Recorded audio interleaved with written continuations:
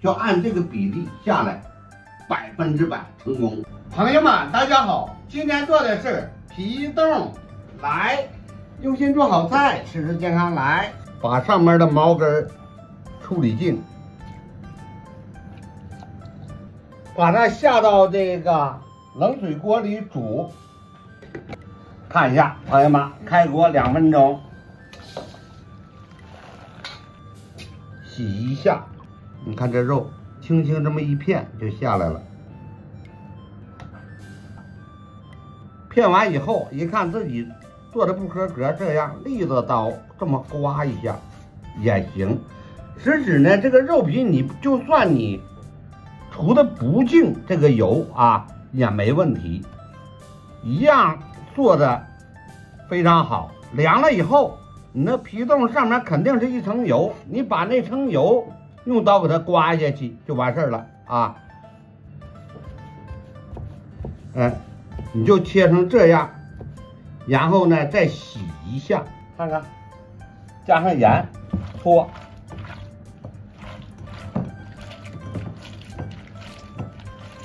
用碱也可以，用醋也可以啊。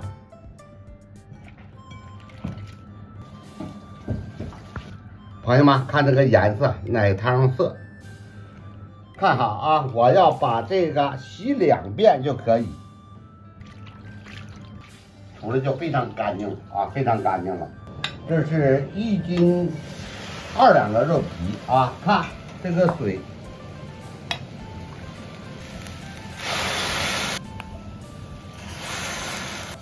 ，1斤2两肉皮，咱们是照2斤2两水往里加就行了。烧开，一会儿见。朋友们看好啊，开锅了。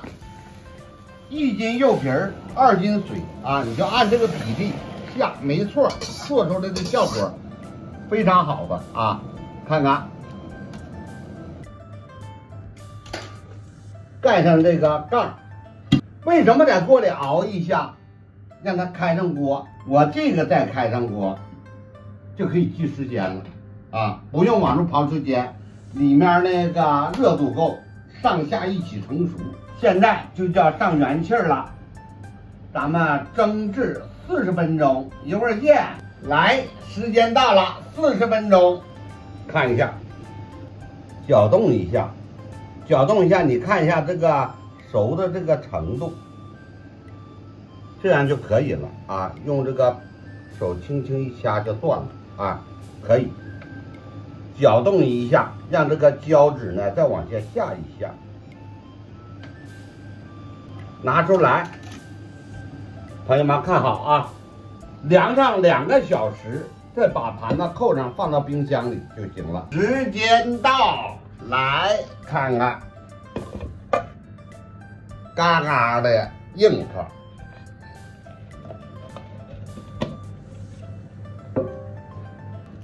看。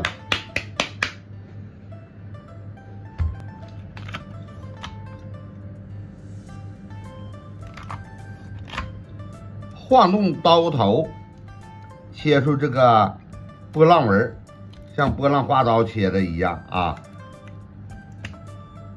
然后蘸汁儿，出来那个效果非常好，一挂汁儿就上去，一挂汁儿就上去。老陈醋给上40克，酱油20克，放点辣椒油。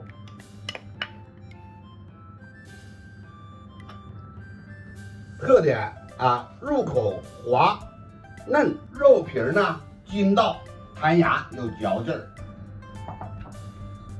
皮冻的成熟方法呢，有熬制、蒸制、压力锅给它压制那种啊，效果都非常好。今天这种方法最适合朋友们在家操作啊，1斤肉皮2斤水，就按这个比例下来。100%成功。好了，今天我们的皮冻啊就分享到这里，有什么需要的话呢，在我最新视频下方留言。谢谢诸位观看。